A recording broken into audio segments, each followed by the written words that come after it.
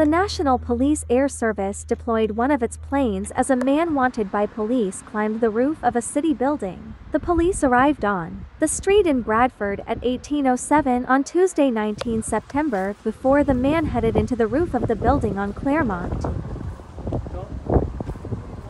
Yorkshire Ambulance Service said we attended an incident in Claremont Terrace on Tuesday evening which was reported to the ambulance service at 6:52, as a male on the roof of a building. A number of ambulance resources, including the Hazardous Area Response Team, attended the incident.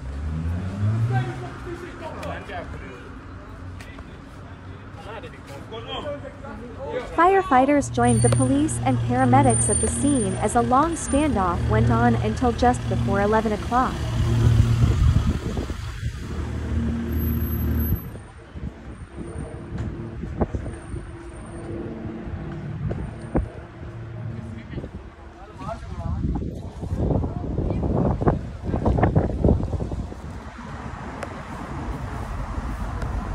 The man was arrested by police and taken by ambulance to the Bradford Royal Infirmary before being taken into custody.